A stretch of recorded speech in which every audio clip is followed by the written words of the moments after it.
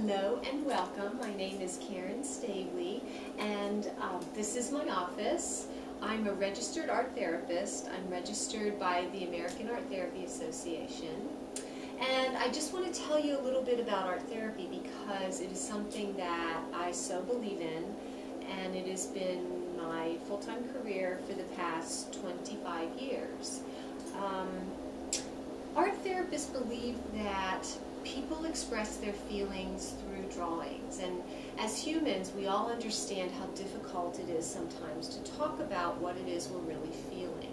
So the drawings really act as a bridge to help us first and foremost get in touch with what it is we're feeling, and then to express it so other people can understand it. So my specific training is in helping people to understand and ultimately be able to analyze their own drawings and express themselves through art. My background is that I have a BFA from Rutgers University, and my fine arts degree is in visual arts with a minor in art history. And then after I graduated from Rutgers, I realized that I didn't want to go to New York and be an artist like a lot of my classmates were doing, but I wanted to actually use art to help people. And I found the program at Hahnemann Hospital, which is now Drexel University, and I graduated from Drexel, well, it was Hahnemann then, in 1987. So my master's degree is in creative arts and therapy with a specialty in art therapy.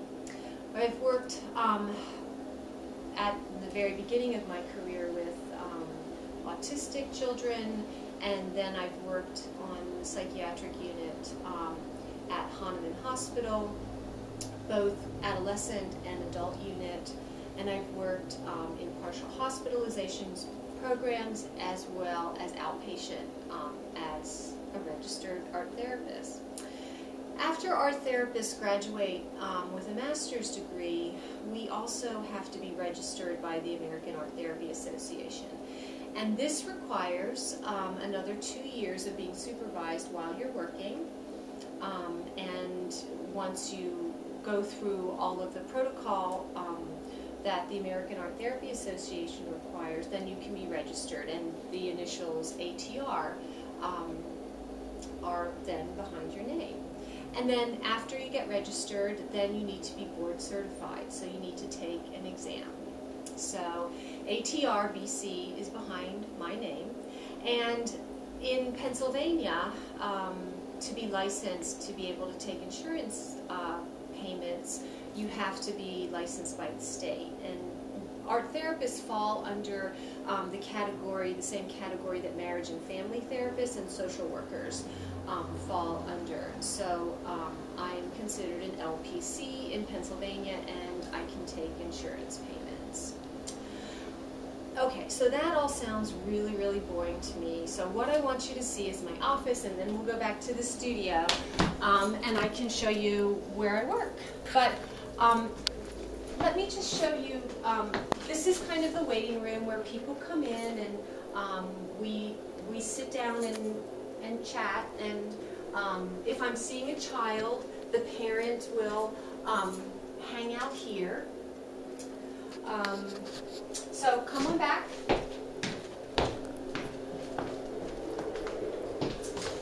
This is the studio where I work every day. And normally the first 4 sessions that I see a client, I will be gathering drawings, whether it's an adult or a child, and I work with both adults and children. I will gather at least 15 to 18 drawings those first 4 sessions.